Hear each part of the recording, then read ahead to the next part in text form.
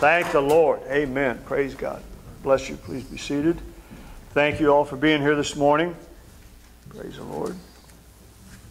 Spring break never ends for some. Praise the Lord. Hallelujah. God is good. Hallelujah. I just wanted to mention too, Yvette, is it next week or the following week that we're... The following week. A week from... 2 weeks from yesterday. Is that right? Okay. 2 weeks from yesterday, so y'all got time to bring your stuff in, and if you want to do it next Sunday, we're basically putting everything in that back Sunday school room, and then that following Saturday we'll get it out and everybody can, whoever wants. So if you've got anything that you're not using, you're just keep moving around every winter, spring, summer, fall when you're changing clothes, bring it on in. Somebody will get some good out of it. Amen. Somebody will. I mean, I got stuff that's, God only knows, 25, 30 years old, I expect. But I still wear some of it, to be quite honest with you. But, yes, Yvette. If anyone wants to volunteer to help on a day, you're more than welcome, and I'll feed you. Praise the Lord. Got my attention right off there. Praise the Lord.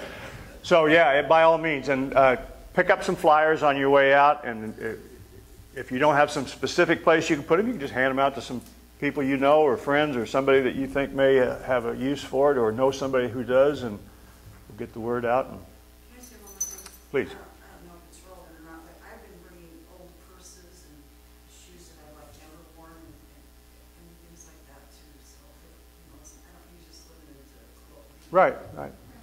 Sure. Ladies need their pocketbooks and handbags and whatever else they call them. Praise the Lord.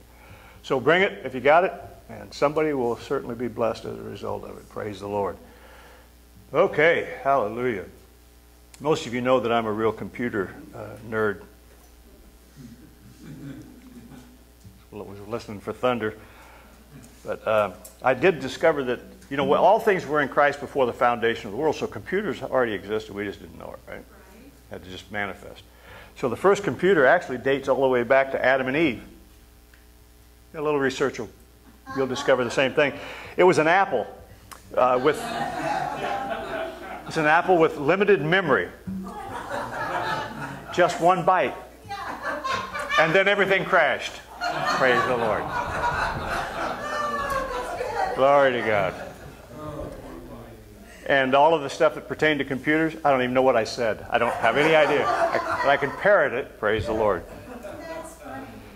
Anyway, today I'm going to talk to you about some things that have really been on my heart personally, and of course, so you end up getting what I'm dealing with. But I suspect there's others that are going through the same thing and have been going through it. So I'm not being negative, but yet at the same time, sometimes stuff just keeps piling up in the world, in the natural.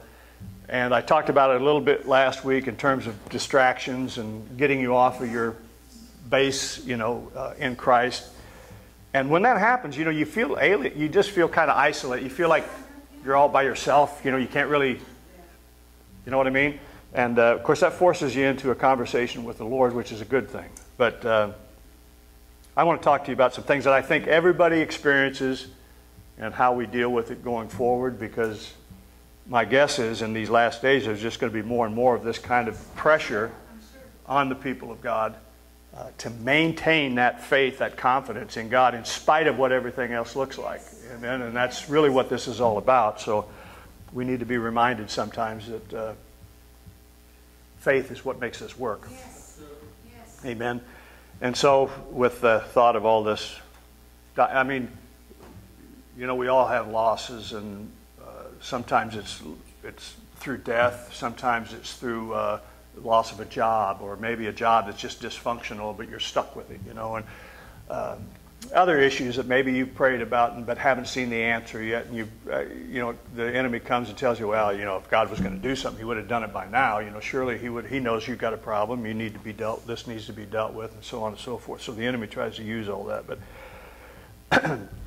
in the case of just dying alone, I'm thinking, first of all, smoking will kill you.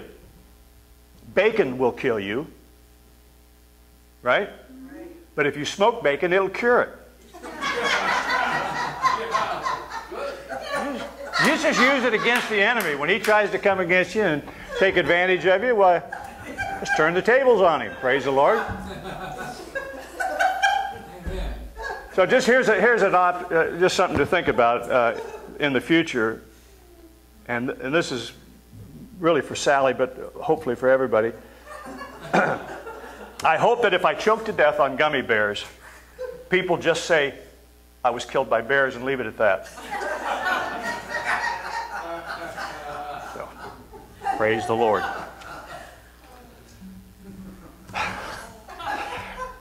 Everybody wants to be thought of as more than they really were, right? So the bears got him. Praise the Lord.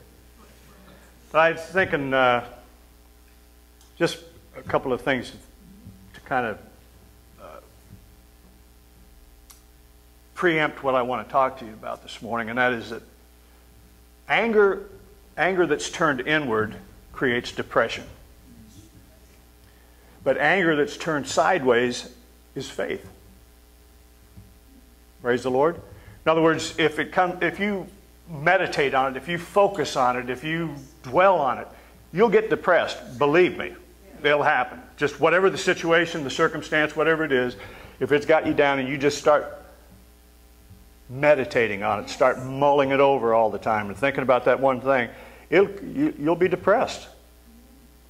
But if you turn it sideways, in other words, if you turn the situation in an awkward position, in other words, don't let it dominate you, you turn it sideways, and that's what faith really is. It takes whatever that situation is and gets it off center so that now you can actually have some control or some power over the situation or the circumstance. Amen? And we hear a lot about, and I'm talking about some of this today, patience. So we know that faith, if you let your anger or your frustration turn in, it becomes depression. If you take your faith, you turn that thing sideways, and it becomes faith. Patience, on the other hand, is simply this. It's being consistent no matter what the circumstances are. That's true patience. Patience isn't just sitting back and going, I'm just not going to let this bother me, because the more you say that, the more it's probably going to be bothering you. True patience is just consistency, amen, no matter what the circumstance is. You do the same things no matter what the situation looks like. You don't let the situation dictate to you. You dictate to the situation or to the circumstance. Amen? Okay, so with that in mind, let's begin with Job chapter 11, verses 7 through 9. That ought to be an indication of where we're going here right off the bat with Job. Whoa, only me and Job. So, the troubles I've seen. Praise the Lord. Job 11, 7 and 9, he says, Canst thou by searching find out God? Canst thou find out the Almighty unto perfection? It's as high as a heaven. What canst thou do? Deeper than hell. What canst thou know? The measure thereof is longer than the earth and broader than the sea. Praise the Lord. Mark chapter 4, verse 35 through 41. Mark 4, 35 through 41. Longer than the earth and broader than the sea. Praise the Lord. The same day when the even was come, he saith unto them, Let us pass over unto the other side. And when they had sent away the multitude, they took him, even as he was in the ship. And there were also with him other little ships. And there arose a great storm of wind, and waves beat into the ship, so that it was now full. And he was in the hinder part of the ship, asleep on a pillow. And they awake him, and say unto him, Master, carest thou not that we perish? And he arose and rebuked the wind, and said unto the sea, Peace, be still. And the wind ceased, and there was a great calm. And he said unto them, Why are you so fearful? How is it that you have no faith? And they feared exceedingly, and said one to another, What manner of man is this, that even the wind and the sea obey him? Praise the Lord. So, the last few weeks I've been kind of looking for answers for myself, and Sally will tell you that, and I know it aggravates her, but that's my job. Praise the Lord. And but I kind of withdraw when there's stuff happening and a lot of junk going on and negative things. I don't withdraw in the sense that I just curl up in a ball and quit, but I don't communicate a lot. I'm trying to keep from saying stuff that I know is going through my head, but I don't want to confess, and I don't want it to be what dominates my thinking. And so a lot of times, rather than say something, because in the heat of expression, stuff will come out that you don't really want coming out, or that you know it's there, it's rattling around, but you just don't want it to be dominating the thing. So that's kind of what happens with me. So this story spoke to me, and I think the Lord was speaking to me through it anyway. And the story actually is a disturbing, and yet it's a fascinating story at the same time. I think we've read it so many times we just kind of take it for granted and think, what are these cowards? Why are they acting like idiots? Well, they had good reason to. They were. See, the truth is, take it for what it actually is saying to us. It's a dramatic life and death story involving Jesus, the disciples, a boat, and what was meant to be this smooth, safe journey across the Sea of Galilee. Just a nice, pleasant sail across the Sea of Galilee. But this frightening, this near-death experience began with Jesus saying, let's get to the other side of the lake. Get in the boat, we're going to the other side, right? So in other words, Jesus initiates this trip. This life and death episode is the result of Jesus saying, let's go. Amen? In other words, Jesus initiates this trip. This life and death episode is because of Jesus. That's why the story is so disturbing. Because at its core, it contradicts so much of what we want to believe about faith in God. Now, I'm just being honest with you this morning, and I'm not throwing in the towel. I haven't given up. I'm not saying that anything I've said in the past isn't true. I'm just saying this is reality because we all deal with it, and you know it as well as I do, so we might as well confront it, right? We try to figure out God and make absolute sense of faith. We're humans. That's what we do. We want to know we want to understand everything. We leave absolutely no room for mystery. And because of that, we can't make sense out of the doubt and the confusion and the questions that come whenever we step out in faith and things aren't coming out the way we thought they should, right? Because after all, we are in faith. We want God to fit neatly into our compartments. We want Him to fit into our categories, into our boxes, in order for us to fully understand and maybe even manipulate Him. I mean, if we know enough about Him, right? You know how it is. You get to knowing people. You know how to push their buttons. You know how to get what it is you got to get or do what you got to do. That's human as well. Well, I really don't want more formulaic how-tos. Amen? I don't want more three-step programs from some self-professing religious guru, amen, who hasn't lived as long as I have or been through even some of the stuff that I've been through, right? And of course that's true for you. Doubt is not the enemy of faith. That's not puberty either. I've got a little bit of a congestion thing going on here. And mystery shouldn't be feared. Even doubt and mystery, just like the strong, these fierce winds on the lake and the chaotic sea, has to submit to Christ. It does. No matter what it is you're going through and experiencing, it has to submit to Jesus. Amen? So in this near-death sea story, most of these disciples were fishermen. They were professional fishermen. That's what they did for a living. That's what their daddy did. That they knew. That's what they had grown up doing. Amen? They fished the Sea of Galilee hundreds, if not thousands of times. They were experts. And the truth is, they would have never set sail if they knew the danger that was coming. They would have never gotten the boat. They would have never raised the sail. They would have never pushed off from shore. And this is our lives, isn't it? Yeah.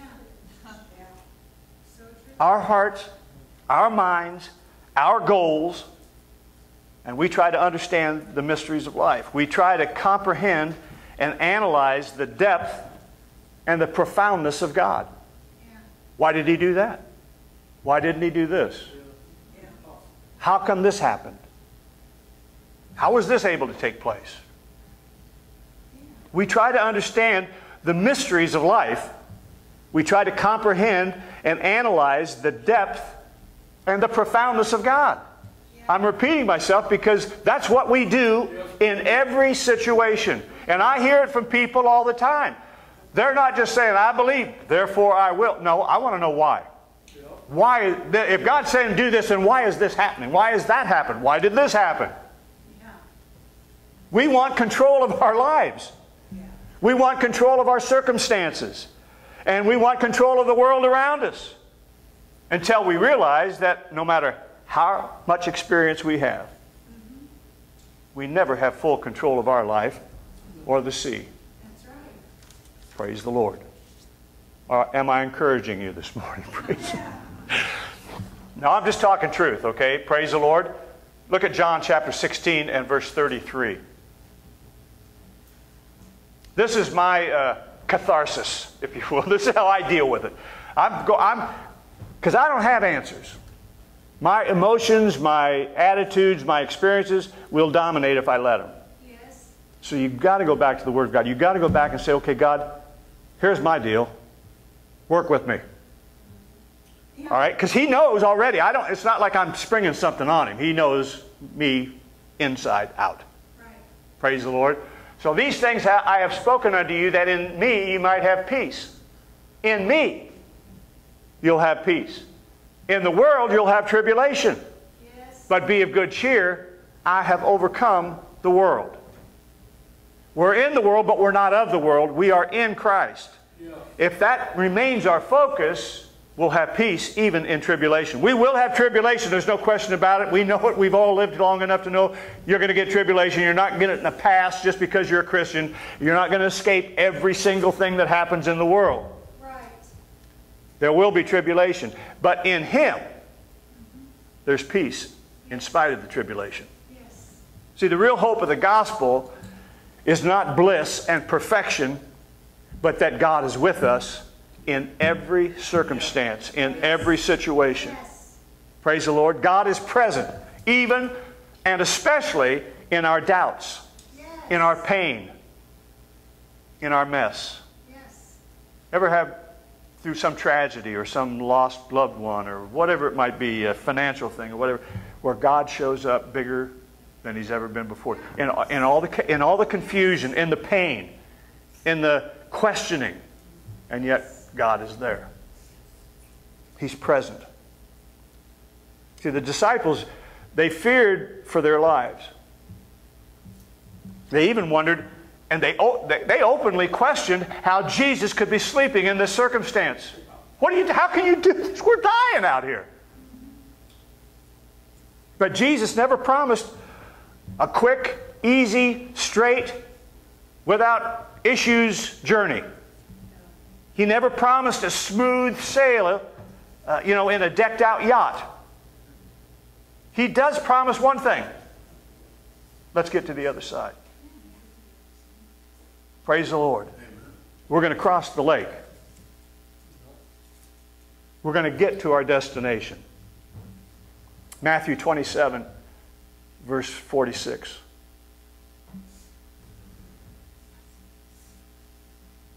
And about the 9th hour, Jesus cried with a loud voice. This is Jesus. Amen. One with the Father. But every bit man. And here's what He says. Makes me feel better. About the 9th hour, Jesus cried with a loud voice, saying, Eli, Eli, lama sabachthani.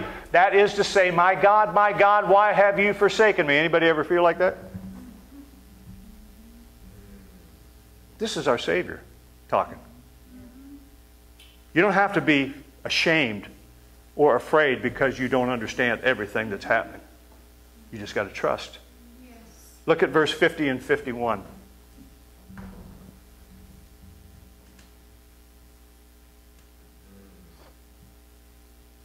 Jesus then, when He had cried again with a loud voice, yielded up the ghost, and behold, the veil of the temple was rent in twain, from the top to the bottom. The earth did quake, and the rocks rent. So, Jesus promises to get us to the destination, to get us to the other side of the lake. Mess, doubts, pain, tension, all of it to the other side of the lake. Now, I'm looking at adults here. I'd like to say middle-aged. But I won't, praise the Lord. Life is messy. Ding! That came as a revelation, didn't it? Life is messy. God is mysterious. Hallelujah. That is the awkward reality that we live in every single day. And yet we expect that walking by faith should be easier, should be neater, should be relatively free of hassles. Right? You know, Joseph, his entire life was challenges, accusations, failures, seemingly failures. And then God shows up. Then there's another mess. Then God shows up. Then there's another mess. These are not messes that lasted 30 seconds or 45 minutes or a month. They went on all of his life. And here's how he summarizes this long, drawn-out, painful, sometimes anguishing, sometimes no doubt questioning, wondering why, Lord, you said everybody's going to bow, that I'm going to be a representation, and here I am in prison. I didn't do anything. Right? I did the right thing, and here I am. And then things just escalate, and a little breakthrough here, and then something else would happen. And it looked like, hey, I see the light at the end of the tunnel, and it turns out to be the train. And there's another issue, and another 5 years of everything being seemingly pushed off and put back, and waiting and waiting and waiting and expecting that somehow, some way this is going to take place. But look at Genesis chapter 50 and verse 20. And this is how Joseph deals with a whole lifetime of this struggle, of this believing and trusting and maintaining what God had promised him in the face of all of this negativity. But as for you, you thought evil against me. But God meant it unto good, to bring to pass as it is this day, to save much people alive. Praise the Lord. In the evil of life, God manifests. He doesn't wipe out all the evil. He just shows up in the middle of it. Praise the Lord. That's what Joseph learned. God is always with me. No matter what you're doing, no matter what the world is trying to do, no matter what their motive, no matter what their agenda, God is with me. Yes. Praise the Lord. Now let's look at this. Job chapter 42, verses 1 through 5. Job 42, 1 through 5.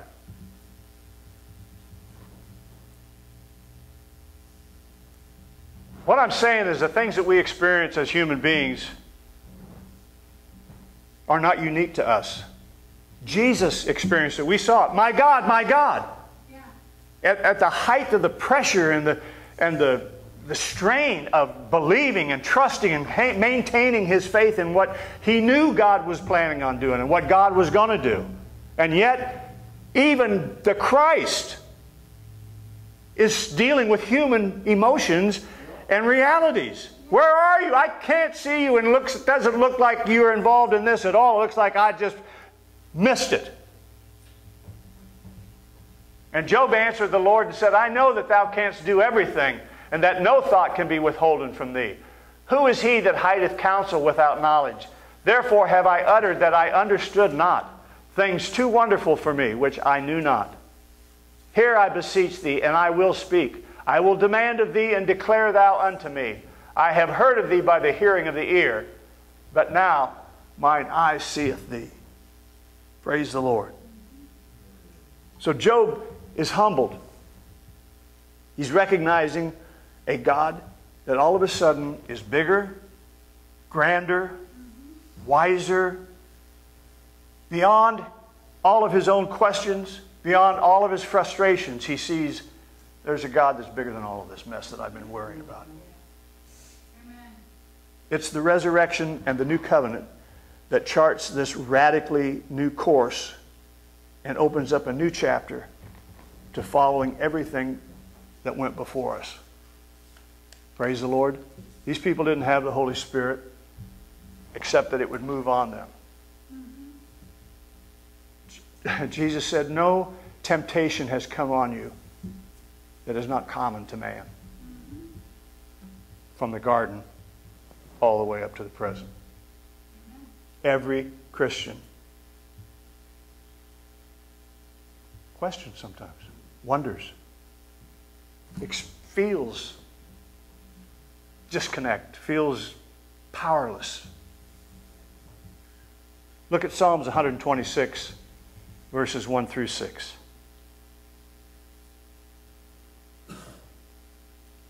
And sometimes we just walk around pretending like nothing ever phases me. Question never comes. Established. But you can be established and still have doubts.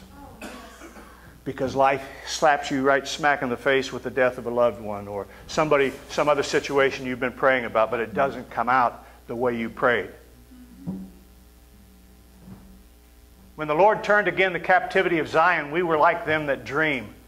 Then was our mouth filled with laughter, and our tongue with singing. Then said they among the heathen, the Lord hath done great things for them. The Lord hath done great things for us, whereof we are glad. Turn again our captivity, O Lord, as the streams in the south. They that sow in tears shall reap in joy. He that goeth forth weepeth, bearing precious seed, shall doubtless come again with rejoicing, bringing his sheaves with him. It's all about faith.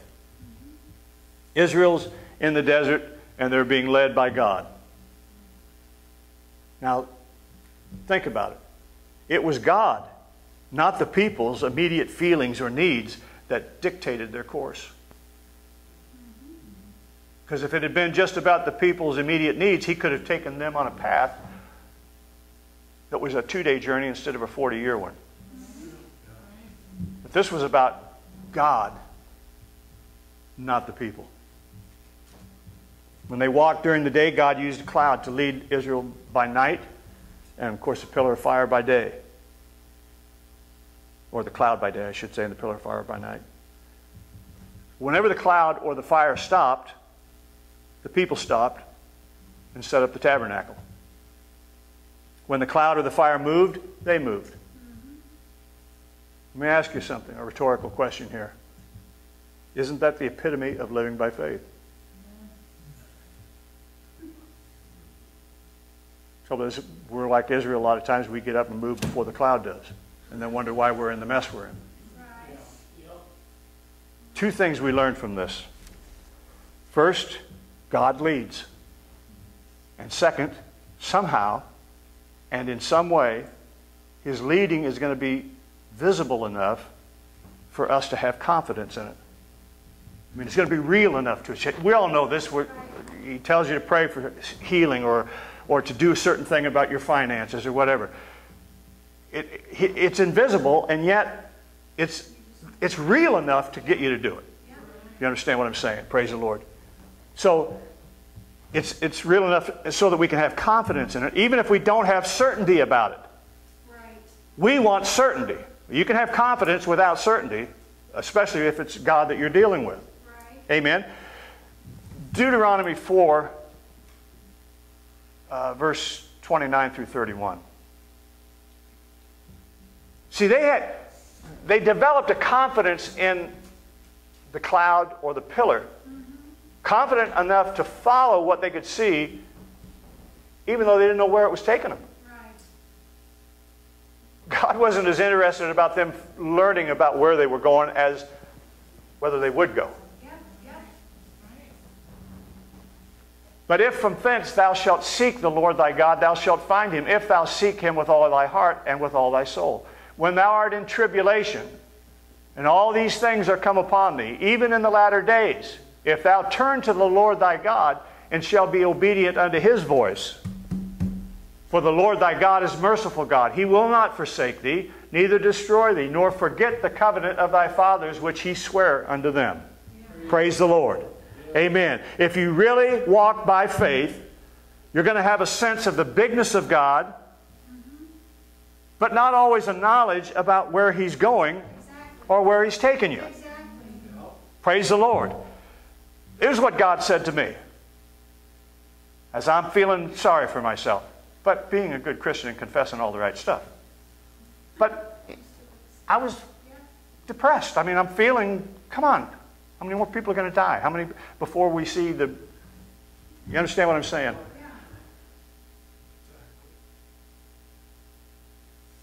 Here's what God said to me, though. Life is too precious to waste any season of it. People get to be a certain age and they just throw up their hands and say, well, we'll just wait to die. Let's make the funeral arrangements and then we'll just...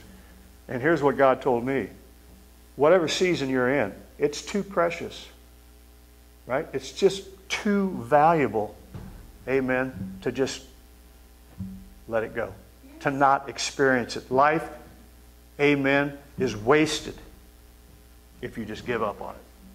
And it can happen in any season of your life. Where you feel overwhelmed and you just think, man, how is this ever going to... What's going to happen? How's it going to work out? And God's saying, live it. That's what I gave it to you for. Live the life. Enjoy. Whatever season you're in, whatever you're going through, live. Enjoy. Don't let the experience, don't let the moment dictate life to you. Yes. Hosea 6:3. I mean, I've known people who had some horrible experiences early in life and just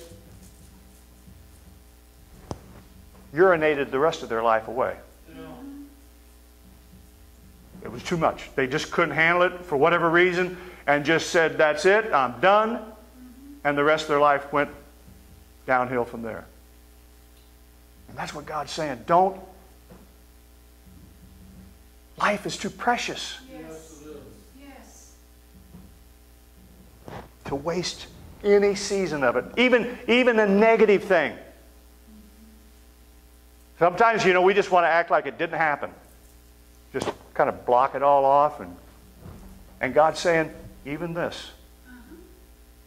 You need to embrace God in the midst of whatever this thing is that you're going through, whatever your struggle is. Amen. Don't waste your life feeling bad about everything when God is right there with you all the time. Yes. Yes.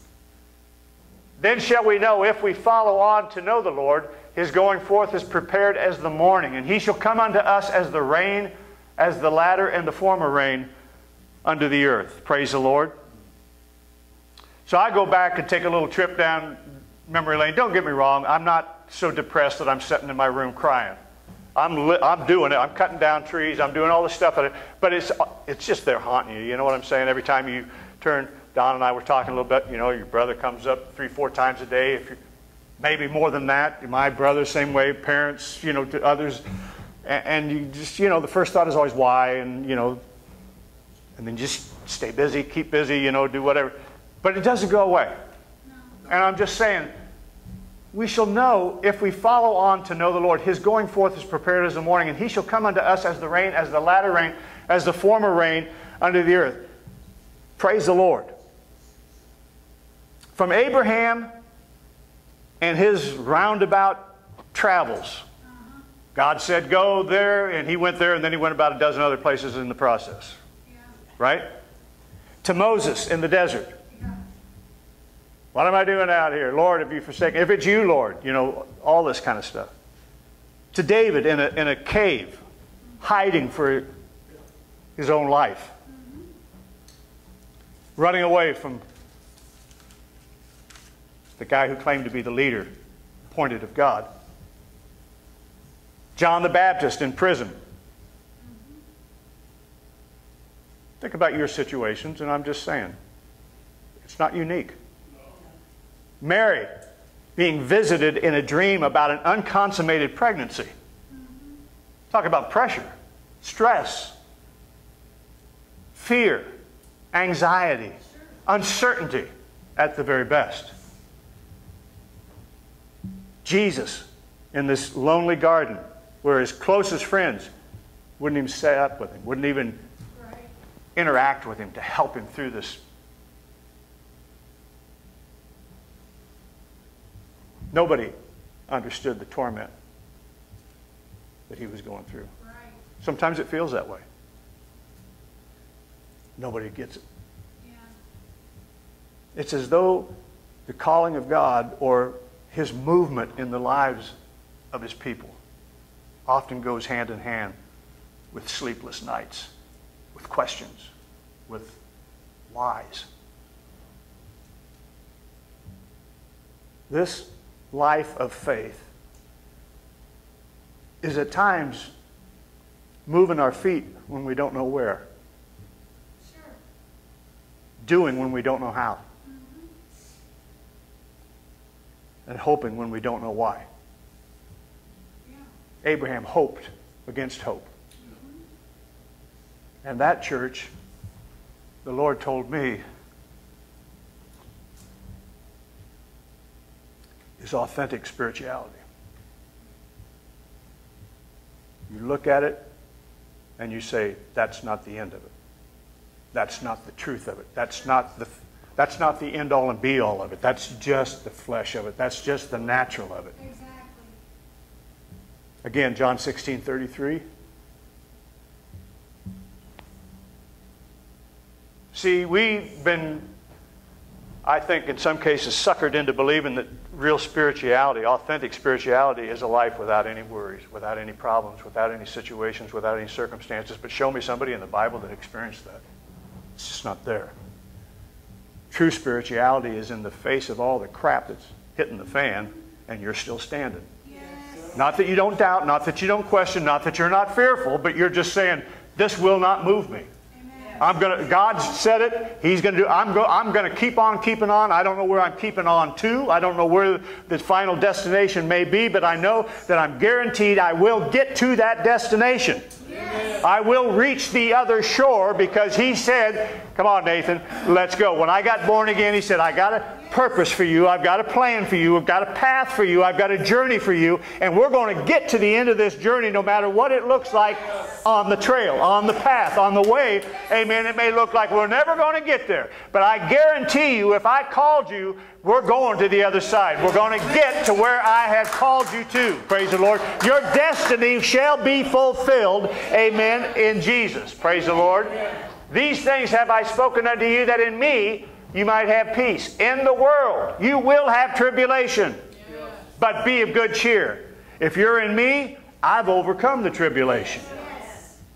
Praise the Lord. Romans chapter 5, verse 1 through 11. Praise the Lord. Therefore, being justified by faith, we have peace with God through our Lord Jesus Christ, by whom also we have access by faith into this grace wherein we stand and rejoice in hope of the glory of God. And not only so, but we glory in tribulations also, knowing that tribulation worketh patience. What did we say patience was? Consistency regardless of what the circumstances are. Even in tribulations, knowing that tribulation works patience, consistency. It develops consistency regardless of what's going on. And patience, experience, and experience hope. And hope maketh not ashamed, because the love of God is shed abroad in our hearts by the Holy Ghost, which is given unto us. For when we were yet without strength, in due time Christ died for the ungodly.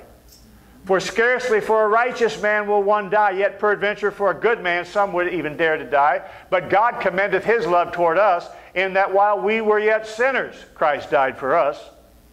Much more then, now being justified by his blood, we shall be saved from wrath through him. For if, when we were enemies, we were reconciled to God by the death of his Son, much more being reconciled, we shall be saved by his life. And not only so, but we also joy in God through our Lord Jesus Christ, by whom we have now received the atonement. This is the joy we have in God. He is a God come near. He's not a distant, far-off God on some planet out in space somewhere. He's a God that's right here with me in the heat of the junk, of the battle, of the experiences, of the circumstances. He's right here with me in all of it.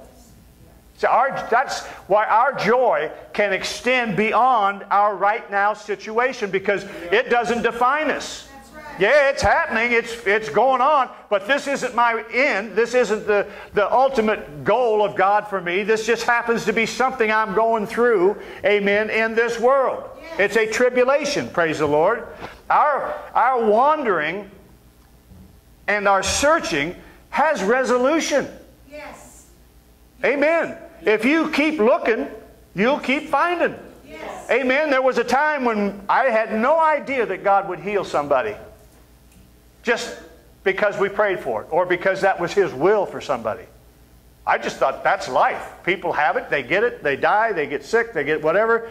And then God shows up and says, no, that's not what I want. Right. It's not the way I want it. That's not the way I intended it. That's not how it is in heaven. Right. Amen.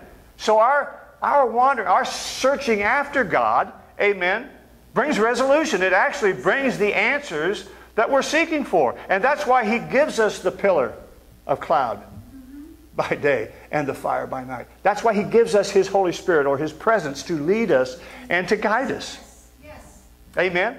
C.S. Lewis called this living in the shadowlands. Praise the Lord. The lands, he called it, the lands on the edge of heaven that are less real, less solid, and less permanent than heaven itself.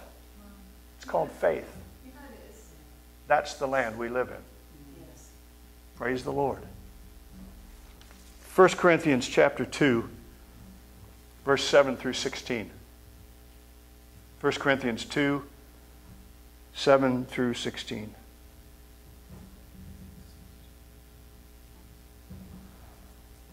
We speak the wisdom of God in a mystery, even the hidden wisdom which God ordained before the world unto our glory, which none of the princes of this world knew, for had they known it, they would not have crucified the Lord of glory.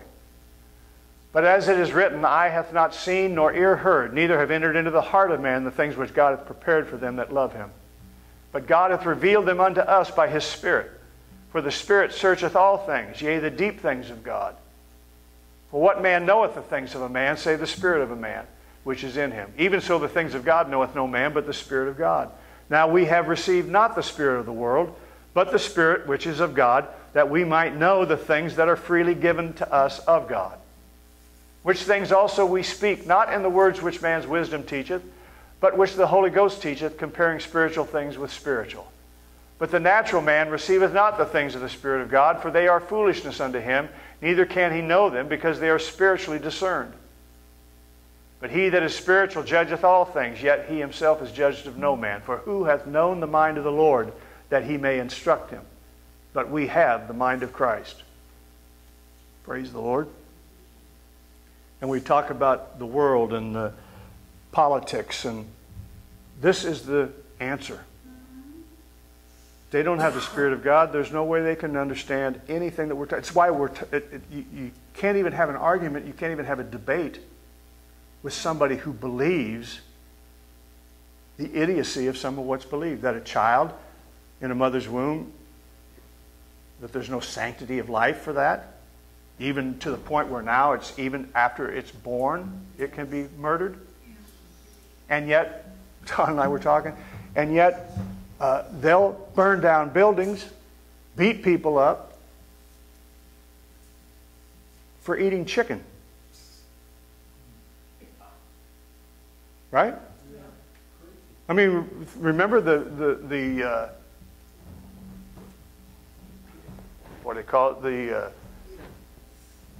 PETA, but I'm talking about the set-ins, all the junk that went on with Chick-fil-A. Not because of chicken, because they're Christians. Chicken just was the thing that they could use, that PETA used, and that everybody, other liberal, and I'm not just saying all liberals are horrible people, they're all sinners and everything. I'm just saying their agenda is about saving all the animals, all the whales, all the dolphins, and killing the humans. Yeah. Now, come on. you don't have to be a rocket scientist to figure that something is backwards and upside down here. The reasoning, the logic escapes me completely. I mean, it's just, how can you argue that? How can you say, I love animals. I'm not interested in killing all the animals except what I eat. Yeah. Praise the Lord. Right? Yeah. But to equate the two, Yeah. you could take human life, but you can't take animal life. Yeah. Strong delusion. There is no connection to reality. No. But it also tells us that there's something in us, this Holy Spirit, the presence of God, the anointing of God, the knowledge of God, the awareness of God, that even though we struggle with our own circumstances and situations, some things just can't be changed. There's not an argument that you could argue that's going to convince me that it's okay to kill people. Right. Yeah. No matter if they're, 3 weeks in the mother's womb or 3 years on the street after their birth. Yeah. Or 30 years or 8. It's just not right. Yeah. Yeah. Now, Sally, she wanted me to kill a squirrel this morning. I didn't know. It's my wife. Honest, I didn't know. Now, we're leaving the house. We're going down the road. And because we live in the country, there's roadkill everywhere. You see it all the time. So I'm cautious. I don't want to kill animals. There's plenty of dead ones all over the place.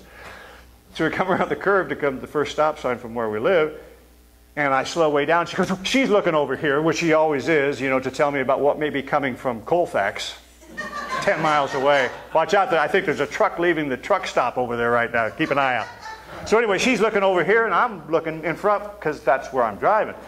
And the squirrels stand, and I know they're just like deer. If they're standing by the side of the road, the closer you get to them, the more likely they are to run out in front of you. There's just something insane about animals. They just do that. Yeah. You think, well, surely, because I'm a human, if I'm standing there seeing this big vehicle coming at me, I'm going to get down in the ditch or go the opposite. No, that isn't what they do. They wait till you're right there, and then they run out in front of you. Yep. So I'm slowing way down because I know that's what this squirrel's going to do. And she's going, what? I said, what? Nothing. She said, what's going on? Where are you slowing down? I said, look in front instead of over there, and you'll know why I'm slowing down. There's a squirrel out here in front of me. Oh, you scared me. I said, well, honey, let me run that squirrel down and kill him. You'll feel a lot better. You won't be near as upset. If I can find that squirrel again, I'll splatter him all over the road, and then you'll feel good. Praise the Lord. Now I have no idea why I even went down that road, except I wanted to humiliate my wife because it's my job. Praise the Lord. But that is a true story.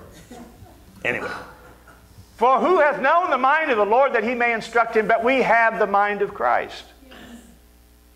So here's the deal. We want all the answers. And when I talk to people about faith or believing for this or confessing that or whatever, and you get the reasons why it won't work, right? And I understand that because, hey, I get the same thoughts. I'm just not going to meditate on those thoughts. They just got to go. I'll replace them with what God has said and move on from there. Because an intellectual gospel is always in danger of creating a God that's just like us. Yes. Yeah. Now, if you want God to be like you, then you just keep doing things your way. Yeah. Yeah. Yeah. We end up with a God that looks like us, that acts like us, that thinks like us, a God that's our size. I need a God that's bigger than me. I need a God that knows more than I know. I need a God that's not, intimidated by the circumstances of the situation. Exactly. See, the very quest for answers sometimes leads to a rejection of the mystery. God is mysterious. He is a mystery. Christ in you, the hope of glory. The mystery, this mystery from the ages past. And the problem is when we think that we have to have all the answers, we end up rejecting the mystery itself. Yeah. The result then is mystery is often treated as something intolerable. Something you can't put up with. Something you can't handle. Something you can't deal with. Instead of being a real treasure. Because this mystery we believe in, the people we're talking about that are coming against, they don't believe it. They have no, in fact, we look like complete idiots to them to believe it. Absolutely.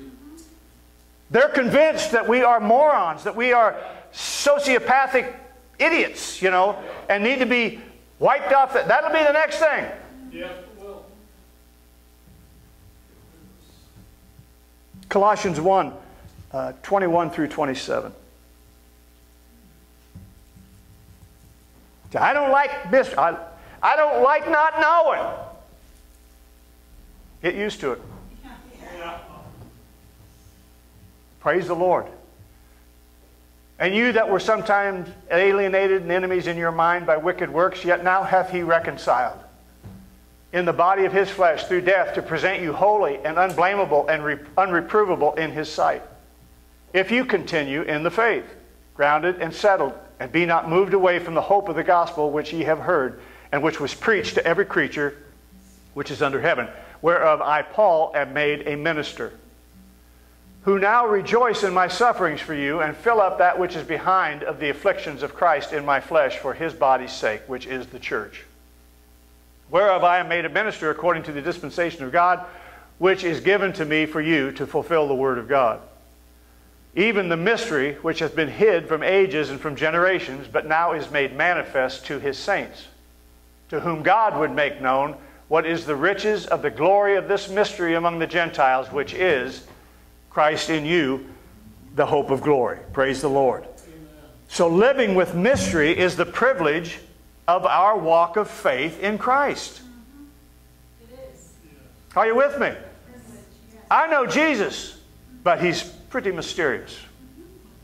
I can know him. I can know what his modus operandi. I can understand how he operates, how he works, but I'll never be able to figure it all out in this life. Exactly. We have this treasure in a mystery. Praise the Lord. Yes. Are you with me? If you can deal with the mystery, you can find the treasure. You can experience the inheritance. You can experience healing and deliverance, the treasure, which is Christ in you, the hope of glory. See, the importance of it can't be overstated. If I understand everything that's going on in my Christian life, I have an inferior Christian life.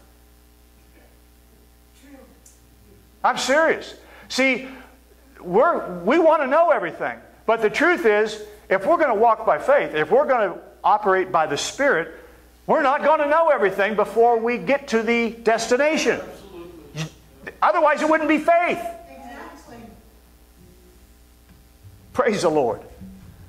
The walk of faith is to live according to the revelation that we have received in the midst of mysteries we cannot explain. Right. Yes. Amen? In other words, I'm praying for the sick in spite of the fact that people I prayed for died. Because I have seen some that I prayed for survive. Yes. Amen? I'm going to do what he says to do in the midst of the mystery. In the midst of, well, I don't know. I don't have an answer for why it doesn't happen every time. Right. I will have one day, but in the meantime, I got to still walk by faith. I got to keep doing what he says to do, whether it happens every time or once in 10 times or whatever it is. I still have to live by faith. Yes. Yes. Praise the Lord. That's why Christianity is called the faith. If it isn't about faith, then it's just a religion. And you might as well be Muslim or Hindu or anything else. Right. It happens all the time. Believers abandon or dilute their call in order to feel better about the things that they can't explain. True. Well, it may sound kind of odd, but that's the truth. I deal with it all the time.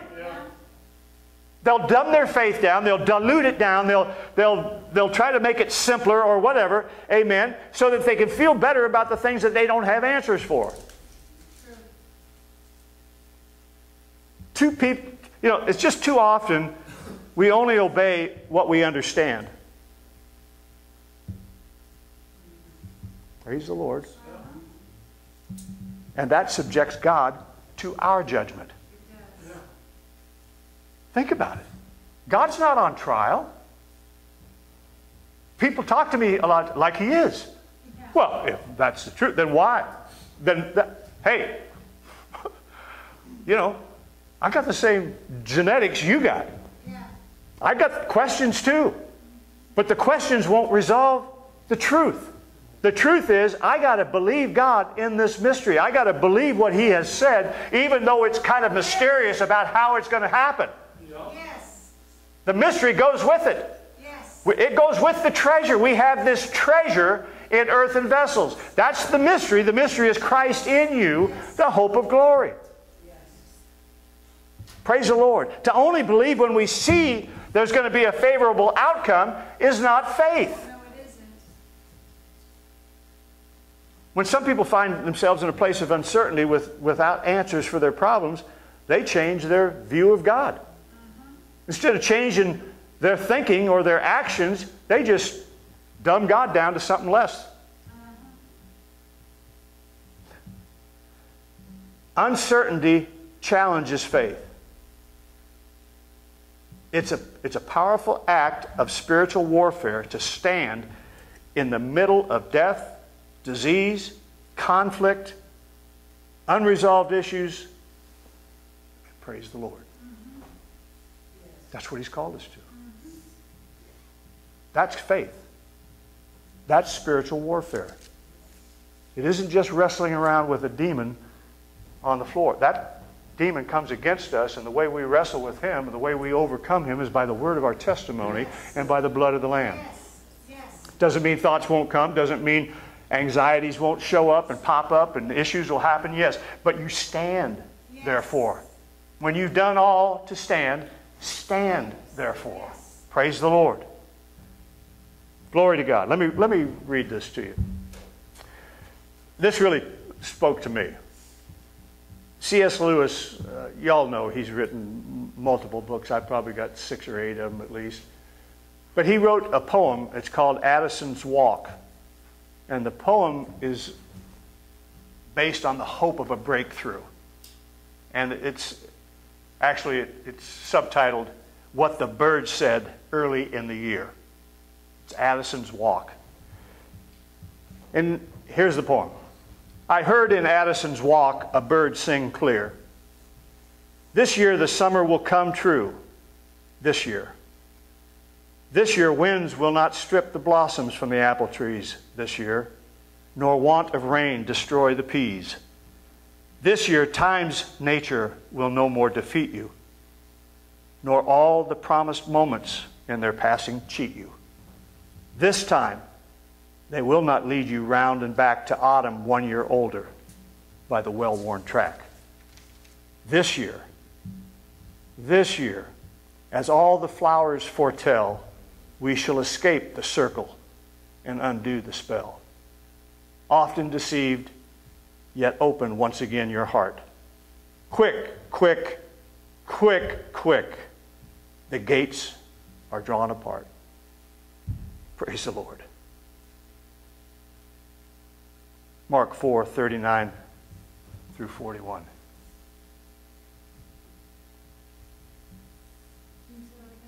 Mark 4:39 through 41. We'll wrap up here.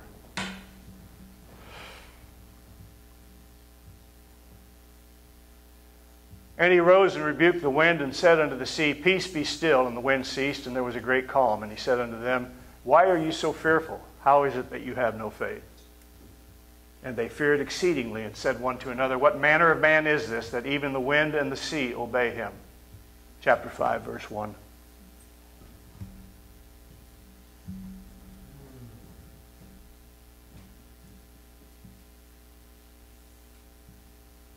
And they came over unto the other side of the sea, into the country of the Gadarenes. And we arrive on the other side. Yes. Our destination is the promises of God.